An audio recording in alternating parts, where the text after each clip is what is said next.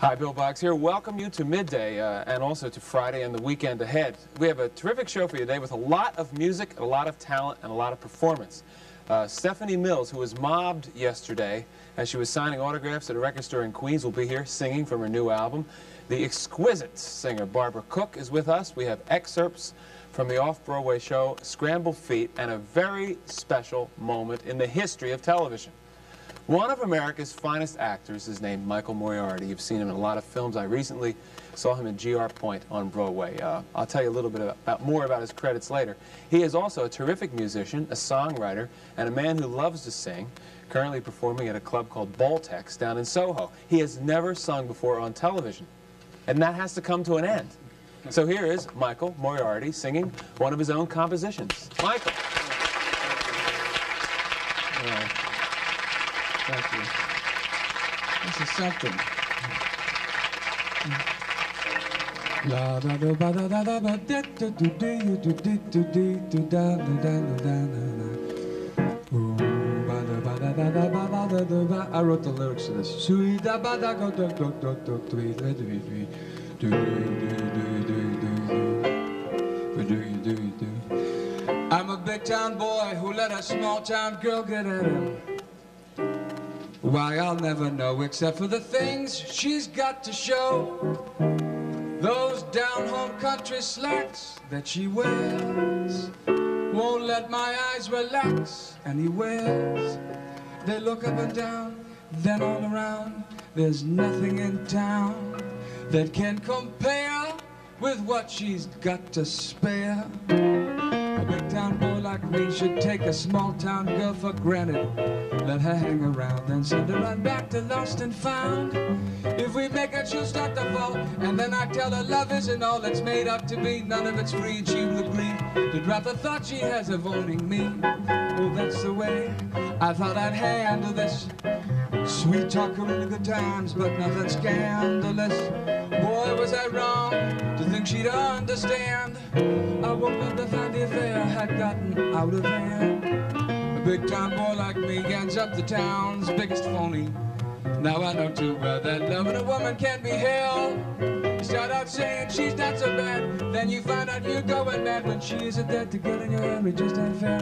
It's such a big town boy to fall in love. So do be da da, so dig dig dig, so dig la ba da da da, so do ba da da da, so dig dig dig dig da da ba da dig dig dig dig, so do ba da ba da da da da da da do da da do di da ba do ba da da da da ba da do ba da ba da ba da ba da, so be da be da be da be da be da da ba da da da ba ya da da, so dig da da, la da da ba do do, so do bo do di sa da da da, so do get da da do da da da da bo do da da ya da do be da da da da ba da ba da. That's the way I thought I'd handle this. Sweet talker in the good times, but nothing scandalous. Oh boy, was I wrong to think she'd understand. I woke up to find the affair had gotten out of hand. Oh, a big town boy like me ends up the town's biggest phony. Now I know too well that loving a woman can be hell. You start out saying she's not so bad, then you find out you're going mad when she's there to get in your hair. It just ain't fair. When she's there to get in your hair, it just ain't fair. When she's there to get in your hair, it just ain't fair. For such a big time boy to fall in love.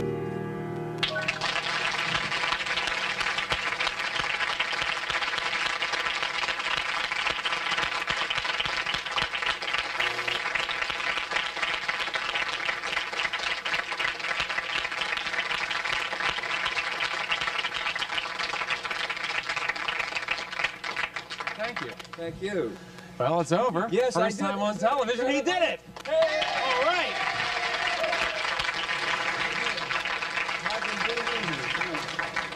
Oh, that could be fun. I think you're a very interesting singer. I love that thanks. jazz. Oh, I mean, well, that's that comes jazz by, and scat honestly. stuff. Yeah, my father had an incredible record collection. Do any of you know about Art Tatum? Art Tatum. Yeah, Sure. right. Well, he played that a lot, so I grew up thinking Art Tatum was normal piano. But you know I was in trouble, because he's the best. And so that and singers, Bessie Smith, and Nat King Cole, before he was a big hit, he was a great pianist and singer, had a trio. So An excellent piano player. Yeah, so I grew up in love with that. You know what's, I think it needs to be firmly established, although I think by doing it you establish that you are not somebody who all of a sudden, because you're a successful actor, decides you want to do this. This has obviously been part of your life for a long, long time, right? Oh yeah, I was noodling at a little thing on Bleecker Street, a little piano bar on Bleecker Street for a long time. And I was waiting tables at night, and then I'd come down on the weekends and play till 4 in the morning. All the old songs. One of the big ironies is that on St. Patrick's Day, some rather how do I put it? He'd had a few. Irishmen came in asking for an Irish song, and I didn't know how to play an Irish song. I thought he was going to murder me. So and what I did you told do? him my name is Moriarty, and he wouldn't believe it. That's wow. Because I couldn't believe it then either. I didn't know how to play an Irish jig on St. Patrick's Day. So. I want to ask you a couple things about the other area of your career, because you've had, well, Stella Adler describes you as one of America's finest actors, and the work I've seen you do, I think, really reflects that. From what you did in the Holocaust and GR Point, and well, I actually wrote some of these things down. I want to tell folks a little bit about you. Film Bang the Drum Slowly, followed by The Last Detail, Report to the Commissioner, Who'll Stop the Rain. Michael won 2 Emmys, one for The Glass Menagerie, the other for Holocaust. The SS officer Eric Dorff that you portrayed in Holocaust. What happens to you when you create such an intensely brutal and ugly portrayal on television, and you get up the next morning and go out and want to have breakfast someplace, the morning after you have appeared as this deadly Nazi on TV? Oh, well, what do you think would happen? A lot of mean looks. You mean to myself? Yeah, a lot of mean looks. And well, is there a transference? Is really what I'm asking. Well, in order to do the film, what I had to do was, first of all, believe that evil is a very temporary thing, and that God's got it all in hand. He really does. And the more I did that film, the more I really understood that good overcomes evil every time. I had to believe that, for one. And then what I did was a little trick. I couldn't look at the other actor and say some of these lines. So what I did was I look at the corner of the camera. Now the corner of the camera is, it's metal. It's hard. It's an object. Now if I look at it, it doesn't look back at me, so my eyes never change. So in treating people like objects, which is what this character did, in order to get that effect, I really didn't pour it into the other actor. I poured it at a metal piece. And so the relationship of Dorff to other people became the relationship of me to this. And I take this and I put that over there. And then I take this and put that over there. And then I don't want this and I throw that away. And I want this here. So I couldn't really act it totally with the other place. So I look off there, and then, but if I look in your eyes are changing. Your entire persona is changing, so it would humanize me. Right. And there were points where he was a human. He began as human like we all do. And then as it started to, then I'd go more to objects, and I'd deal more with. Well, how about people on the street reacting to you? After they see you as this deadly Nazi character on television, this nice, friendly face walking down the street, what happens? Well, the press have tried to make the world think that I'm in jeopardy for my life, but I'm not. I mean, when people say things like, I hate you, it's the big compliment. They're smiling on their face, they say, I hate you, you were so good, I hate you, I hate you. Yeah. That is a compliment. So, and it's all done with humor and love and warmth, so I've never had bad problems with it. One other thing, I saw GR Point, which is unfortunately closed. I thought it was one of the strongest dramas of the season.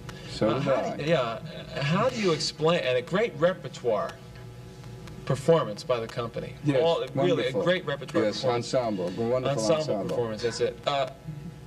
Why do you figure that really solid drama like that doesn't float as on Broadway? Well, American playwrights have had a disastrous year this year. No American playwright is a prophet in his own country. There are some English plays here which are highly lauded by the critics, but American playwrights have had a disastrous time dealing with American critics. And it's because they're writing out of their own hearts, and critics don't want to hear a new heart. They don't understand it. And I firmly believe it's the insensitivity the critical, the major important critical minds to the new playwrights. In Europe, I know these plays would succeed better. That's one reason. The other reason is that Broadway is an illusion. It's not truthful. No one makes money on Broadway. The last thing probably to make money was Chorus Line. That's 1 out of 150 productions. So people invest money in a Broadway production and they think they're going to get their money back, but theater is not a popular entertainment. It is more like ballet, it is more like opera, and it should not be conceived of as a popular As a big money-making enterprise. Television is a popular entertainment. Film is once removed from television. Okay, stay with us, Michael. We have Barbara Cook coming up to sing and talk right after this. We'll be right back. Michael's going to sing a little more later on.